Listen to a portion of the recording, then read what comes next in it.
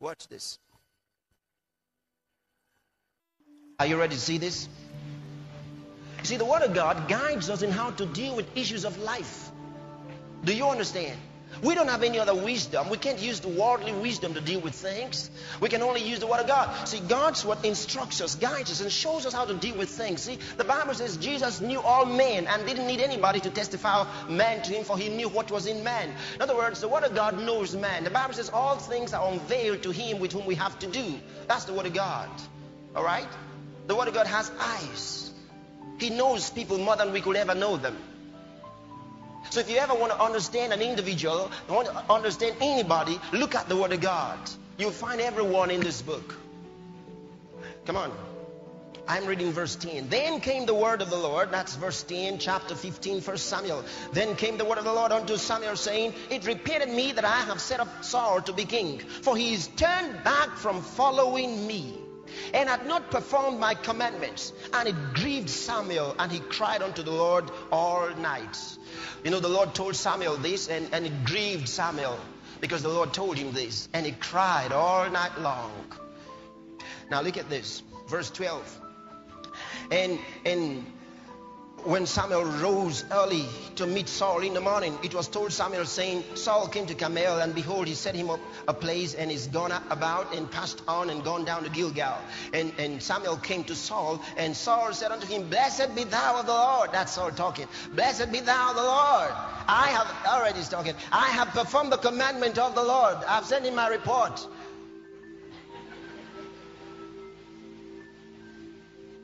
And Samuel said, What meaneth then this bleating of the sheep in my ears, and the lowing of the oxen which I hear?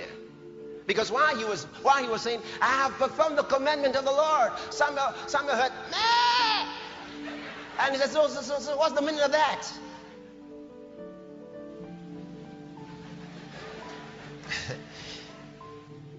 Verse 15, and Saul said, you see, let me tell you something. Now, I want you to understand this. Understand something here. This is very, very vital. You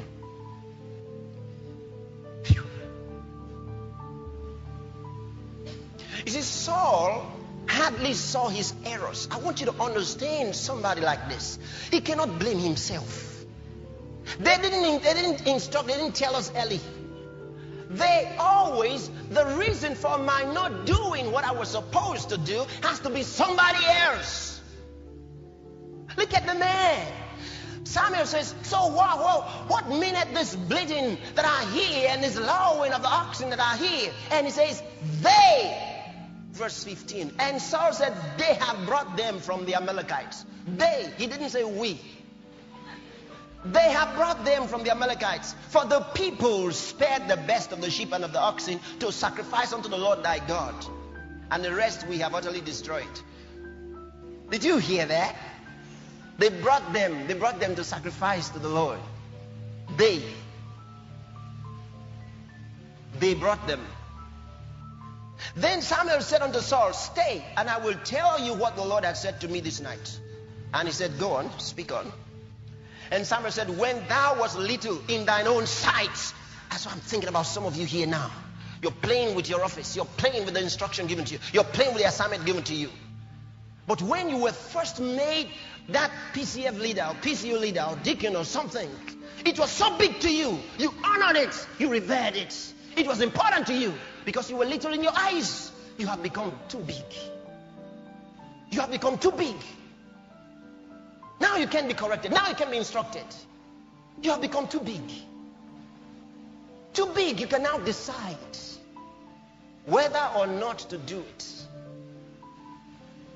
By the time I finish, you will know whether this is of men or of God. Now, same book, same chapter. I'm reading his words. Verse 17. And Samuel said, when thou wast little in thy own sight, wast thou not made the head of the tribes of Israel? And the Lord anointed thee king over Israel?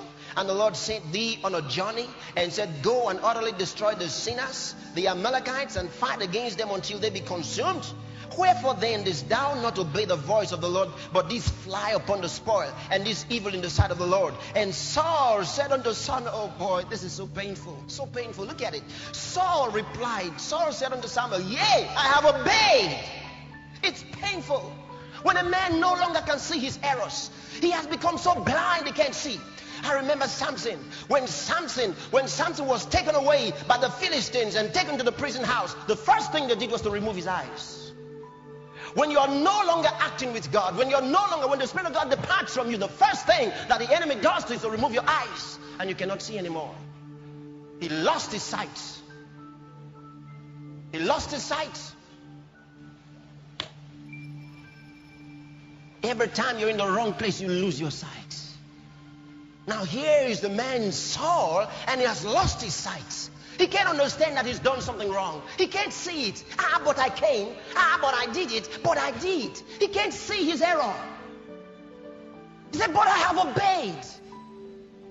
And it's obvious to anybody that he didn't. The instruction was clear. He flouted it. And now he says, but I have obeyed. He can't see it. See, I pray to God. And I pray to God often. I don't want to become a professional. I want to be a Christian, not a professional. I don't ever want to become a professional preacher, because it's easy to become professional. It's easy. You will know the Christian behavior. You will know all of those things.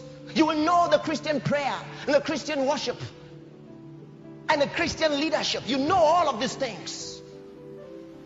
But what you're doing may be empty. You may see results, you may win souls, but don't deceive yourself. If the Word of God cannot dominate your spirit, if the Word of God cannot bring that humility into your spirit, you have lost your sight. In the book of Revelation, he said, I know you. He said, I know that you have a name that thou livest, but you are dead. That's what he said. He said, I know you have a name that you are alive.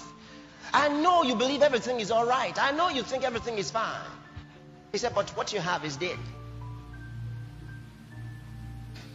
Why?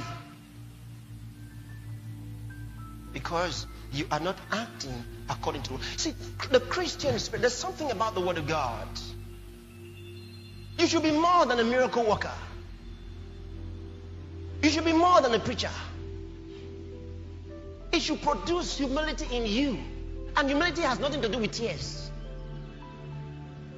Your faithfulness. It should produce in you a faithful spirit. That's what it should do. It should bring into you the fear of God. What kind of fear? We're talking about godly reverence. Godly reverence. That makes you to say the right words. There are words that cannot come out of your mouth. They just can't come out of your mouth. Insultive words can't come out of your mouth. And you become so humble. It doesn't matter who is chairing that meeting. You'll be there because you see the Spirit of the Lord in that place. But when you have become too big, you say, me. You have become you. Those in charge have become too small. But the day will come that God will exalt them above you. And because it will be by the hand of God, you can't do anything about it. I know how that some of us were despised. Today, this ministry cannot be called a mushroom church, because that person will be having the wrong definition. But there was a day that they did not want to look at us. There was a day. And all I could say then was, Lord, it's up to you to let them know that you sent us. There was a day another minister took our magazine and tore it. I know the kind of things that I've heard from people coming to talk to me, words that they should have never spoken to me. But I looked. Give a certain occasion. There's a guy, a minister, who went around giving some real bad stories about me. And he sent people to come and meet me and talk to me. That I was sending people out to beg for money for the ministry. And I've never done that. And They sent this fellow come talk to me, and the guy came, said he wants to see me. I said, all right, you're welcome. He sat down and he started preaching to me and advising me for what I never did. I listened to him. Even in that situation, I wouldn't allow a proud spirit. I let him speak. When he was through, I said, thank you. And he left. I said, oh God, you know that I have been fully misunderstood. It's unfair, but I leave it to you. It's only a few years since then now. The one who was talking to me, his Christian life went upside down and he moved away. He became a subject of prayer and intercession. The minister who went to talk to him went out of the church and went into drinking and smoking. But I'm still here. The person they said I sent someone to ask for money was sent to prison. But I'm still here. Are you still in this place? There was a day that people who used to be with us came to church, and the place was so small. You could put all of us on this platform. They looked here and they walked away. Only God knows where they would have been now. But they looked at us as insignificant and were ashamed of us. They were ashamed to be associated with us. They turned around and walked away. I only ask God to look upon it. But it's only a few years between then and now. Only a few years between then and now. Be humble in your life. Humility is not man's description of you. It's God's description of you. Did you hear me? It's God's description of you. Learn to be humble. Learn to be humble. Judas Iscariot accused Jesus of allowing a very costly ointment to be spent on him. But the next few verses, Judas sells Jesus for money. Isn't that right? I'm touched by God's response. Look at this. Let's go on reading 103:8. 103:8. Verse 20. And Saul said unto Samuel, yea, I have obeyed the voice of the Lord, and have gone the way which the Lord sent me, and have brought Agag, the king of Amalek, and have utterly destroyed the Amalekites. But the people, he still says it's the people, he doesn't think he's the one. But the people took of the spoils, sheep and oxen, the chief things, which should have been utterly destroyed, to sacrifice unto the Lord thy God in Gilgal. And Samuel said, oh boy, look at this. And Samuel said, hath the Lord as great delight in burnt offerings and sacrifices as in obeying the voice of the Lord? Behold, to obey is better than sacrifice, and to hearken than the fat of rams. For rebellion is as the sin of witchcraft, and stubbornness is as iniquity and idolatry. Because thou hast rejected the word of the Lord, he hath also rejected thee from being king. Watch this. You see, your attitude is very, very important. When you are corrected, what is your attitude? What is your attitude? When you're corrected, do you feel, how can they say that to me in the presence of all those people? In the presence of all those people, that's the thing that's paining me. Oh, what a shame. Oh, what a shame. What a shame. A man who has become a prisoner of the thoughts of others, a prisoner of the opinions of others. What a shame. Have you become a prisoner? Don't ever let yourself become a prisoner of the opinions of others. That when you are reprimanded or corrected, just because others are there, you have the wrong attitude. You reject the correction. I will show you this man's attitude. And then I will read someone else to you. But I want you to see it. Are you still here? A woman was with the daughter, and they went out. There were several people there.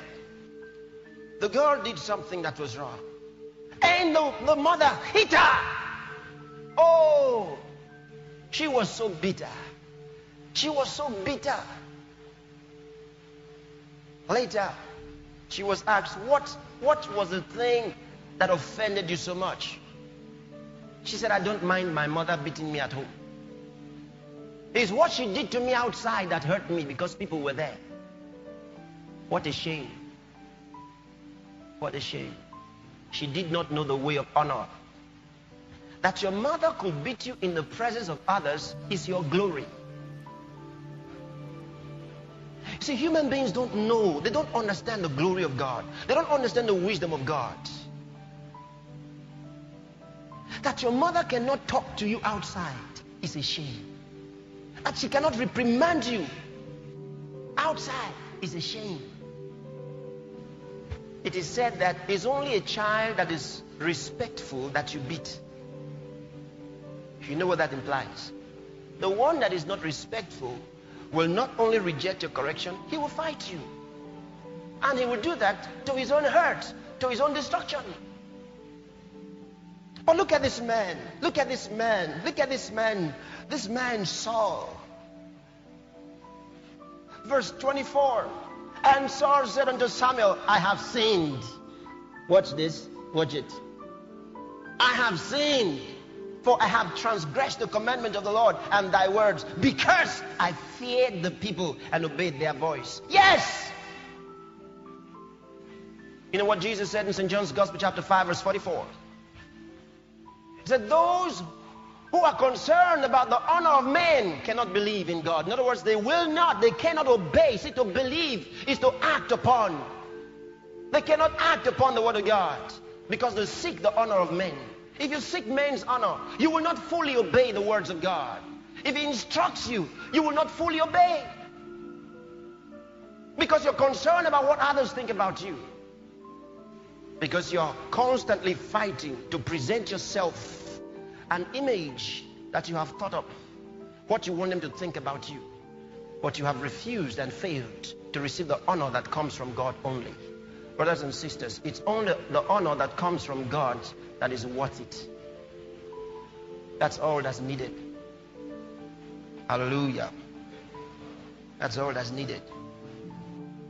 He says, because I fear the people and obey their voice. Now therefore, watch it. Now therefore I pray thee, pardon my sin, and turn again with me that I may worship the Lord. And Samuel said unto Saul, I will not return with thee, for thou hast rejected the word of the Lord, and the Lord has rejected thee from being king over Israel. And as Samuel turned about to go away, he laid hold upon the skirt of his mantle, and it rent. And Samuel said unto him, the Lord hath rent the kingdom of Israel from thee this day, and has given it to a neighbor of thine that is better than thou. And also the strength of Israel will not lie nor repent, for he is not a man that he should repent. Then he said, I have sinned. Yet honor me, I pray thee, before the elders of my people. See, because the elders were watching. The elders were there. And he had wanted to present himself to be somebody. You know, when Samuel came, he hadn't even asked Saul anything. When Saul spoke up, I have just arrived, I have obeyed the word of the Lord. And his elders were with him. Now he's rejected and he's concerned about the people around. He says, please, Samuel, please honor me before my elders. Please. He's concerned. And you know what? The Bible tells us that Samuel was a smart man. He quickly turned around and joined him. You know why? The next chapter will tell you why. He knew that Saul had now become a wicked man. Because if the Lord turns away from a man, he cannot have the right spirit anymore. And he said to himself, if I don't do this, this man will kill me. Look at it in the next chapter. You'd find that when the Lord asked him to go and anoint a man in the house of Jesse, and he said to the Lord, if Saul gets to know that I'm in town, he'll kill me. That's what Samuel said. Why would he have thought that way? Because he knew the Spirit of God had departed from Saul. Are you still in this place? Yes. Who was this Saul? He hoped that his good deeds would substitute for obedience. Yes. He hardly saw his own error. Instead, he argued with Samuel, insisting that he had obeyed. when he eventually accepted that something was wrong, what did he do? He blamed others for it. He never blamed himself. He blamed others for it. He would rather have others dealt with. He's surprised that the whole thing is coming on him when they were the cause. Let's look at another man by the name of David. Do you want to see him? Okay. David sinned against God on two major occasions. In the first one, when he numbered Israel, turn to 2 Samuel chapter 24. 2 Samuel chapter 24. Why do I share these things with you? For you to have wisdom, the wisdom of God. For you to be guided in your ways. For you to learn how to take your steps. These are the areas. See, there are many of you here. You became Christians after you were much grown up. You have never really read and studied from the Old Testament. You don't know what is there. Some of you have never really studied these things, stories, things that have to do with men and their characters, cities, towns, and countries. You never really studied these things. But these things are very vital. Because as you study them, you find God's dealings with nations, God's dealings with cities, God's dealings with men. You understand different kinds of characters and God's ways, God's attitudes towards their behavior. You'll understand. How does God see this? How does God see this? How does God see this? What are the implications of my actions? It's good to know, yeah, I'm the righteousness of God in Christ Jesus. Yes, but does God care about my state of mind? Does he care about what's in my heart?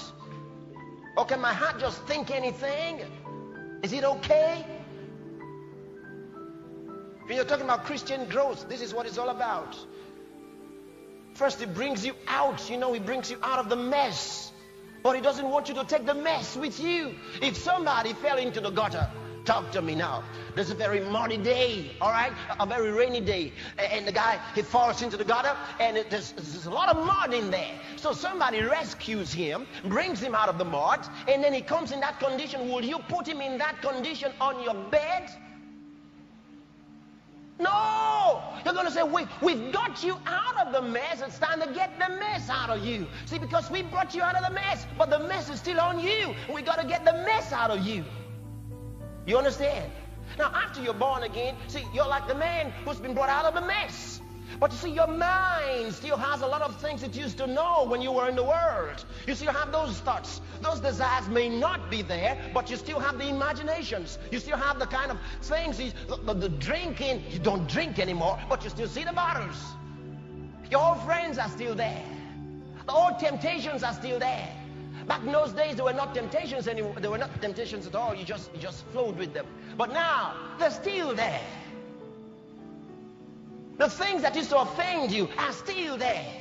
But now they're going to be temptations. They'll tempt you to want to drink them again. They'll tempt you to want to watch those films again. They'll tempt you to get angry that way again. They'll tempt you to do those things again. And a bona fide temptation can only come in things that you really want. But through the Word of God, through the study of the Word of God, and these things begin to get out of you. They begin to leave you. They leave you. But if you're not in the Word, if you're not being taught and brought up in the Word of God, these things will remain there. They'll be there and you'll never know it. Somebody says the choices of life, not the compulsions, reveal character. Now what does that mean? When you're free to choose, that's when we're really going to know what kind of a mind you have. Just because you see a lady with low cut doesn't mean she likes it. She may just be acting that way because her father says you're not going to make that hair longer than that, all right? Short cut only. And so every time you see her in the short cut, you think, oh boy, I really like her short hair. But the day she gets out of home, like some of you young girls, you know what I'm talking about. You're in that school and they don't let you make your hair. You just comb it. Soon as you're through class 5 or your SS, is that SS3? Soon as they're through, you can't believe the hair change in 24 hours. That shows us what they really liked. But they were under obedience, under instruction, under authority, so they couldn't do it. There's some of you girls, you would love to wear trousers. The only reason you don't wear, someone says, oh, I love that girl. She never wears trousers. She just wears skirts only. Maybe she hasn't gotten the money to buy it yet. You'll be amazed when she starts buying them. She doesn't use red lipstick. She doesn't, oh, I just love her. She doesn't have makeups. You don't know why. Wait till she gets a better job. You know what I'm talking about? See, I'm trying to say that there are certain things that are inside us and they don't show up until they are prompted. They don't show up until the situation allows for them. So I'm actually looking at the other side. There's certain things that are wrong and they may be inside us, in our mentality, and we have allowed them to stay. We haven't eliminated them with the Word of God just because we haven't studied the Word. The Word of God will throw light into your life. He'll show you the dark spots. He'll show you the hidden things that shouldn't be there. And as the Word of God is brought to you as a light, you begin to see these things in you. And then you can get rid of the mess. But if you don't use the Word, you will never know they are there until you're faced with a situation. You'll be amazed at the way you'll act. That's the reason some people can. The ladies today, they got married to unbelievers and they can't tell why. They can't believe it. I couldn't believe I'll ever fall in love with my unbeliever boss. I can't understand it. I drank with him. I had sex with him. I can't understand it. But I'm a PCU leader. I can't believe it. I can't believe it. I never thought it would ever happen. Yeah, because you never use the Word of God to check and circumcise yourself. If you had used the Word, it would have opened all those hidden things to you and corrected you and guided you. The Word of God prepares you for things you haven't seen as yet. By the time you face them, you are already gone for them. But you lay the Word aside and you'll never know. So I'll show you these things to get the wisdom of God into you, so you know how to deal with thoughts that come to you, how to deal with circumstances, the things that tempt you. I'm just in that guy, you know, he's sitting down, he said, oh, I'm so tired. The more he says, oh, I'm so tired, the more tired he is. I'm so tired. I just can't do anything. I can't go anywhere. Oh, boy, I can't go out today. I feel so tired. I had a long day. I had a very, very hard day. I can't go for the service. No, not me. I'm too tired. Next week. Then there's fire in the kitchen. Where did he get the strength from? I thought he was too tired to get up. Now there's fire, and he had it in him all the time. He had it in him all the time. He talked himself out of it, convinced himself he couldn't do it. You know what? Don't do what your mind tells you to do. Do what you ought to do. That's the way to check your life. What you ought to do, what is right. This is the right thing to do, so do it. Because it is the right thing to do. Not because you feel so, not because you think so, but because you know this is the right thing to do. You may not want it, but does the Word say so? If the Word of God tells you this is the way, then that's the way. Go ahead and do it. That's the way to train your spirit, to get your mind to succumb to your spirit. Don't let your mind dominate your spirit. Hallelujah. Are you still here? So Saul desired the approval of men. And now looking at David,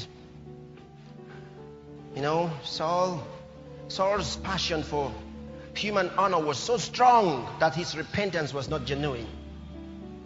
His passion for human acceptance, his passion for human honor was too strong. So strong.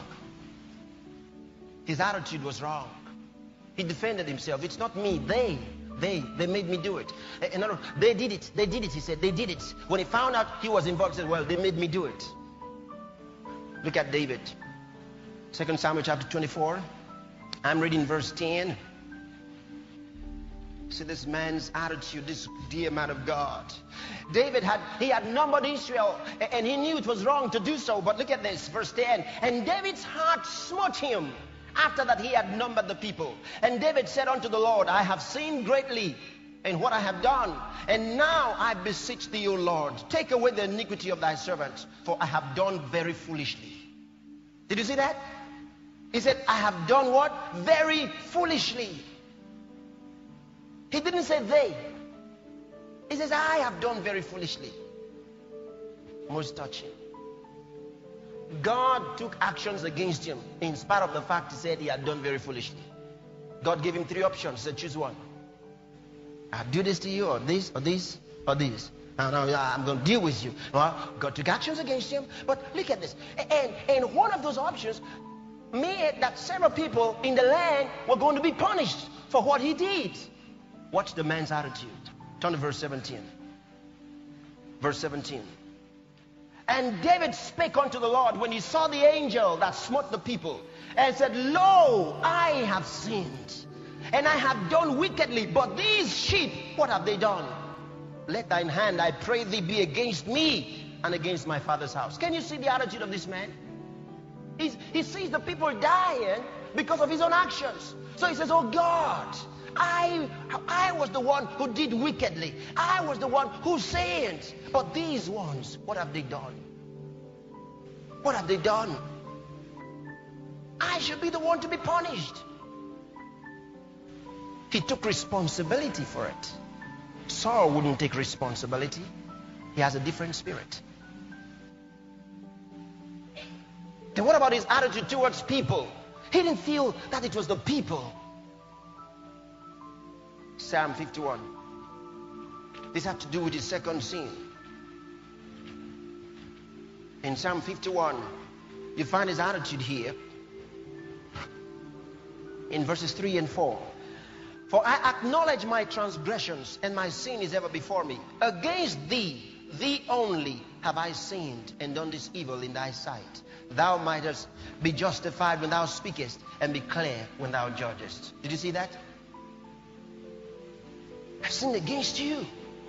He doesn't think he owes anybody anything. He's not thinking about people now. He thinks about, it's God. I've sinned against God. You see, when your focus is right, your life turns out right. The man's focus was right. His focus was right. Even when his son declared war against him and he was running away, there was a man who was cursing David with curses. And his captain said, let me go and strike that man who's accusing you and cursing the king. He said, no, leave him. He said, maybe the Lord will hear him and then forgive me. He said that before the captain. He wasn't ashamed to acknowledge that he did something wrong. What do you learn? Who do you learn from? The Bible says, do not learn from a violent man. He says, don't go with a violent man lest you learn his ways. If you have someone that's close to you and is hot-tempered, anything makes him mad, don't get close to him. The Bible says, lest you learn his ways. He doesn't want you to learn his ways. We are influenced by the people we run with. And don't you be proud of a wrong attitude. Don't be proud with something wrong in your character. Something that ought to be taken away. The Bible talks about those people. He said they are proud of what they should be ashamed of. Their God is their appetite. All they think about is this life here on earth. We read that in Philippians, the 3rd chapter, reading from the 17th verse. So they are proud of what they should be ashamed of. Living Bible. Just write TLB. It says, whose glory, King James says, whose glory is in their shame. Shouldn't be proud. You know, I have a hot temper. What do you mean you have a hot temper? Get it away. What do you need with it? Praise the Lord. Are you still in this place? Yes. Lastly, we look at a lady. St. Luke's Gospel, chapter 10. She's found there in the 38th chapter, 38th verse. St. Luke's Gospel, chapter number 10. Oh, I find this woman interesting. I read quick. Are you ready? Now it came to pass as they went that Jesus entered into a certain village, and a certain woman named Martha received him into her house. And she had a sister called Mary, which also sat at Jesus' feet and heard his word. But Martha was combat. Did you see that? Martha was combat. In other words, distracted. That's the word. Martha was distracted. She was combat about much serving, and came to him. She came to Jesus and said, Lord, dost thou not care that my sister had left me to serve alone? Bid her therefore that she help me. And she answered and said unto her, Martha, Martha, thou art worried. King James is careful and troubled about many things, but one thing is needful. And Mary has chosen that good part which shall not be taken away from her. Mary has chosen that good part which shall not be taken away from her. He said, Martha, Martha, you are troubled, you are worried about many things, but one thing is needful. There's something you require. You're worried about many things, distracted. You're distracted. But one thing is necessary. You see, you may not understand this whole part until you know the person of Martha. I think I should explain this matter to you. You get to know her in St. John's Gospel, chapter 11. Now, Martha is a very forward person. Are you still in this place? Now, notice it was a house Jesus came. Now, Jesus didn't come to visit Mary. Notice that. Jesus came to visit Martha. The Bible tells us about Martha and tells us the minor. She had a sister called Mary. Jesus came to Martha. Martha received Jesus into her house. So she's the one who introduces the rest of the family to Jesus. So she's the main person that Jesus knows in this home. So Jesus comes to Martha. Martha receives Jesus in. She has a sister called Mary. She has a brother called Lazarus. But who received Jesus in? Martha was. She did. All right? Now, you're going to see her character. She's quite forward. Her brother Lazarus gets sick. Now, notice this. Jesus comes into the home in St. Luke's Gospel. And what does she do? Quick, make food. Get something for Jesus. She doesn't even know what Jesus wants. But make food. Get this for Jesus. She's getting everything that is unnecessary to the master. This is the man who fed 5,000 men. Women and children were not counted. What food will you give him? Instead of listening to his word, she's going about all the unimportant things. When Jesus, you want to cook for him? Let me tell you about him. After his resurrection, his disciples had gone back to fishing. And Jesus came, they saw him on the shore, they didn't know it was Jesus. And Jesus said, children, do you have any meat? They had toiled all night, couldn't catch nothing. And Jesus said, all right, cast your net on the right side of the boat you shall have. And they did, and they enclosed a multitude of fishes. Then they had a problem bringing it to land. And Jesus said, well, take out of the fishes that you have and come over this way. By the time they came, they found Jesus had fried fish. Listen, the Bible didn't say he was making it there. Where did the fire come from?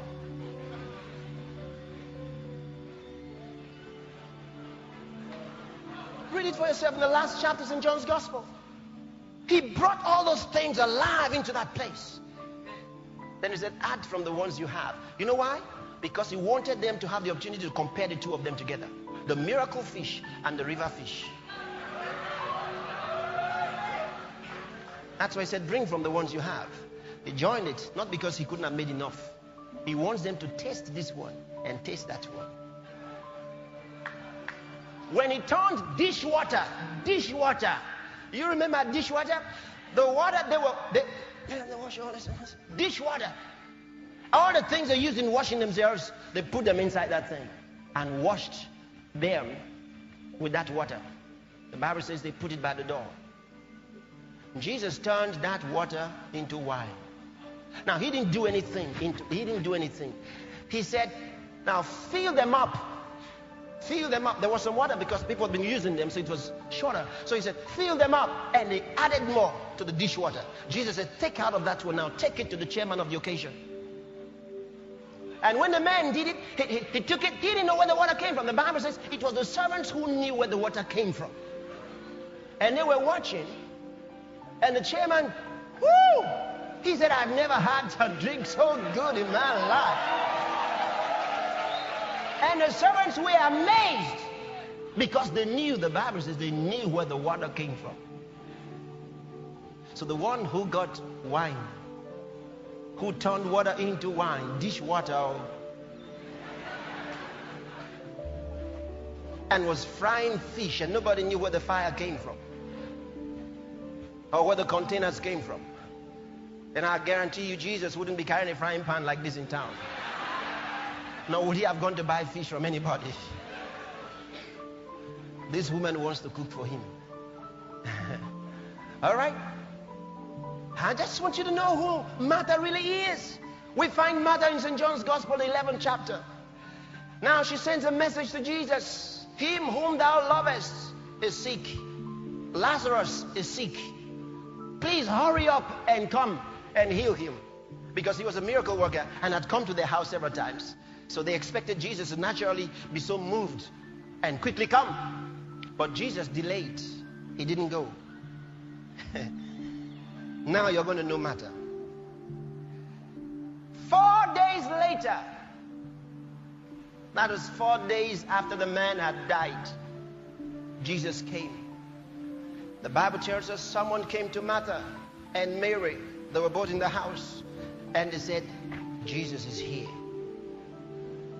Mary was still crying. She was there in the house. Martha ran straight to Jesus. You would think she was going to welcome him. No, she was mad. Here's a lady who was forward.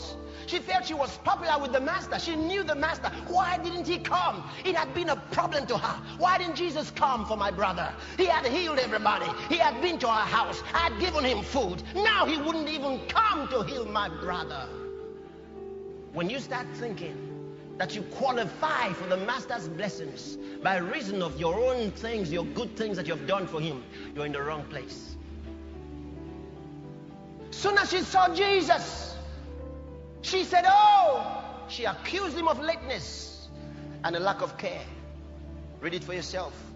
If you had been here 4 days ago, my brother would not have died.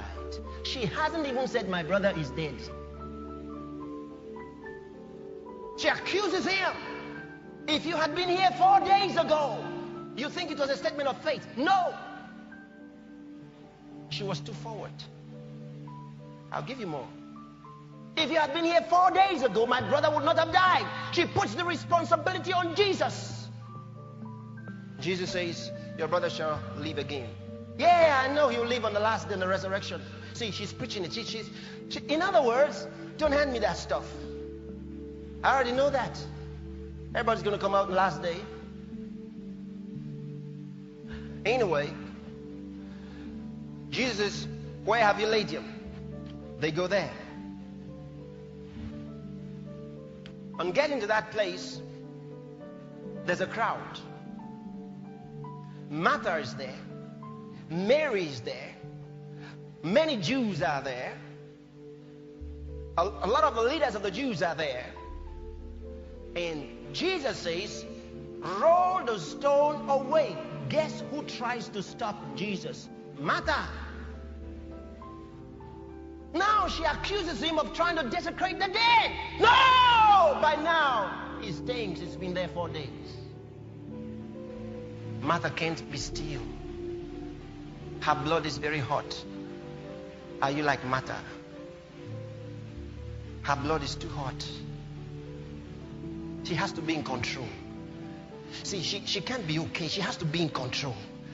She has to manipulate. She has to put everybody in his place.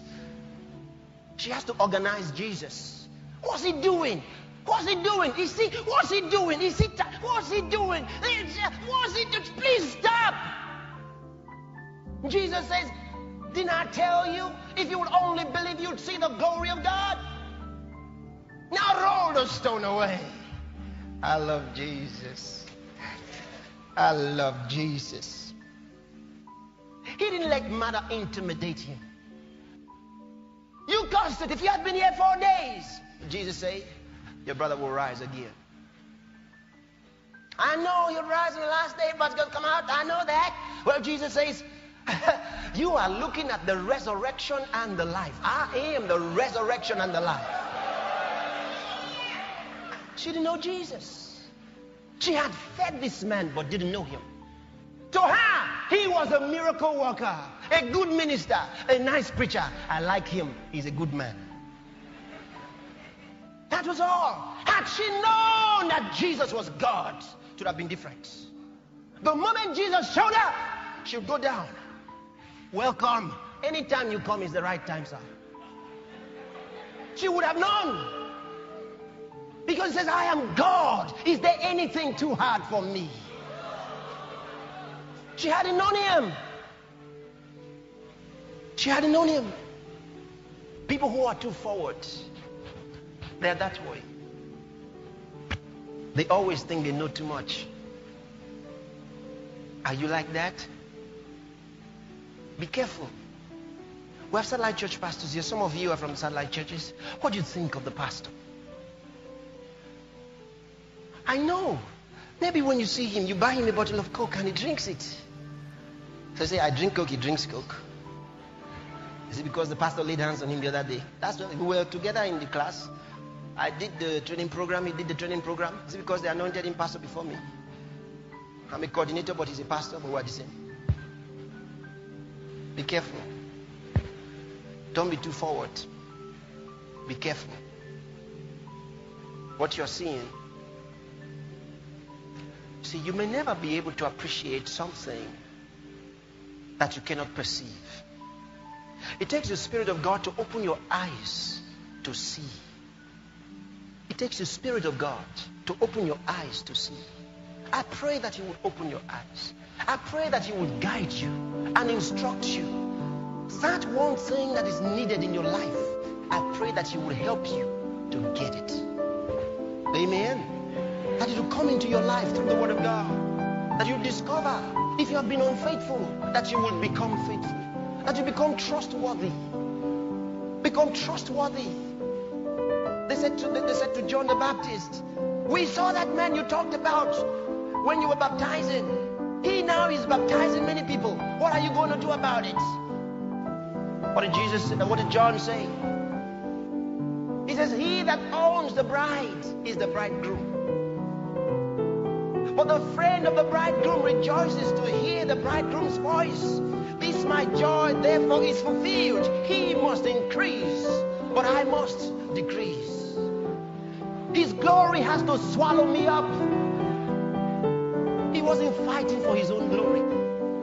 Jesus said, the one that you should not trust is the man that seeketh his own glory.